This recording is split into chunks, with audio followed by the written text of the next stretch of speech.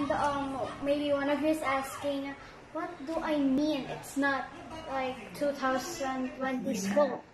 As I was saying, it's because of 2019, it's the one that has lots of viruses, and maybe it became together that it made the coronavirus. So it will also have a birthday, which no one ever knows where will it be or when the corona started. I think that's when corona's birthday is, and then there's gonna be corona 20.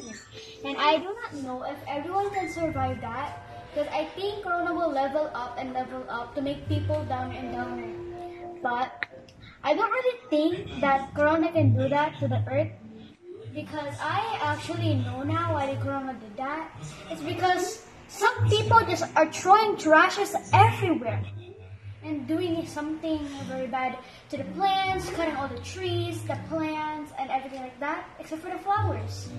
But that's why all the viruses came together and made it corona, so they could fight the humans that were doing that. Because the viruses felt how it felt that humans died.